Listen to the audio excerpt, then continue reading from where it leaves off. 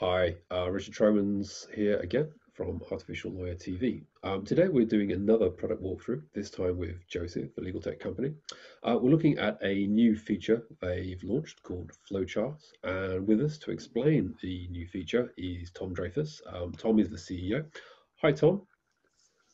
Hi, Richard. It's great to be here with you. Oh, pleasure. Well, we'll have a few questions after the demo, the walkthrough, but let's just get straight into this. And I think it will be self-explanatory. So please, if you could share your screen and let's have a little walkthrough. Absolutely. Happy to dive right in. All right, I will share my screen and we can talk about why we've released the flowchart. So the flowchart for Joseph is a pretty significant new feature, and it's one that arises out of the demand from our customers to build more complex and more powerful bots. So what they do on Joseph is they create tools that solve problems like workflow, process, document automation. And sometimes those processes get pretty complicated. And so in an earlier version of the flowchart, the decision tree logic underlying those workflows could become a real mess. And so what we've released now is a simplified, clear layout for reflecting the decision tree logic that underpins a legal bot. There are really three key things that have changed about the way the flowchart operates on Joseph. The first, and probably the least important, but it actually is one that our customers have asked for quite a while, is dynamic zoom. The ability to focus on the part of your flow that you want to focus on. So you can take the overview approach where you see everything that's going on, or you can dive into the detail when that's what you need to focus on.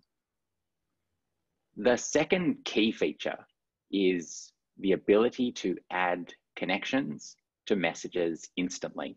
So when you're building a bot, you have to create the next step in the workflow to determine how it's going to play out for the user. Now, when you're creating a complex bot, that can be a lot of steps. And one of the things our customers told us was that they wanted to be able to do that really quickly. And so in the new flowchart, you can connect messages directly to the preceding message to enable really, really rapid creation of an automation tool and of that workflow. But I think from our perspective, the most important feature really is the layout that you're seeing on your screen.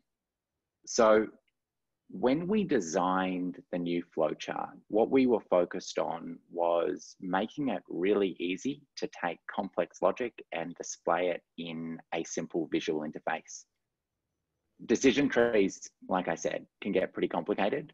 And so we developed an algorithm based on all of the bots that have been built on the platform that determines how this flowchart is going to be presented, the most logical way that creates the greatest amount of visibility for users when they're creating a logic flow.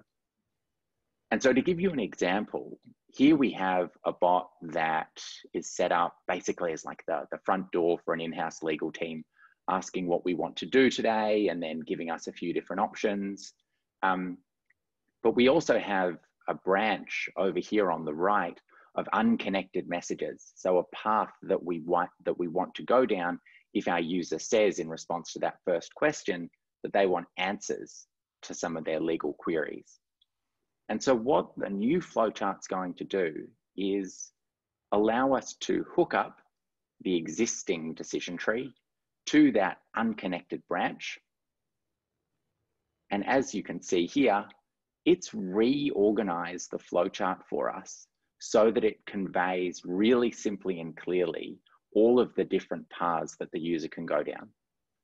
And so the reason this is significant for Joseph, the reason why I think this feature has all of us in the company pretty excited, is that it's going to enable our builders to build faster.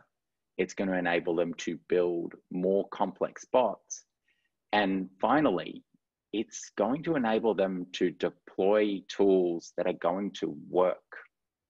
And when I say work, I mean they're not going to have bugs because the user interface is going to tell them where there might be breaks in their logic.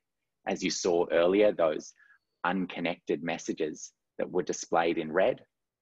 That's a great example of the interface actually doing the work for you, the kind of bug spotting and connection fixing work. It's going to do a lot of that heavy lifting for our users. So hopefully that provides you with a bit of a helpful overview of what the platform can do and what this new why this new feature is important. We're really excited about it. Thanks, Tom. That's great. Very good overview. Thanks very much. So just briefly, so how big a change is this from what you had before? It's a great question. I think this is a really significant change. What we were finding was that most of our customers were building the bigger and more complex bots in the text-based representation of their logic flow. So something that looked more like a sort of a form builder, the list. Whereas what this flowchart enables is a fully visualized representation of the decision tree logic underlying a bot. So rather than just relying on a list of questions that your bot's going to ask without being able to see the underlying logic, now you get to jump into the flowchart and say, okay, this is how the workflow is going to play out. This is how I control which path my user goes down. Gotcha, gotcha. Well, it looks very interesting. And the just last question is how Sure. much does this cost? Does this cost more than what you normally charge? And how does this work? Absolutely. So the flowchart is part of Joseph's core product. Every one of our existing customers gets access to it. Every one of our new customers is going to get access to it as part of the product. There is no extra that you need to pay for this new feature.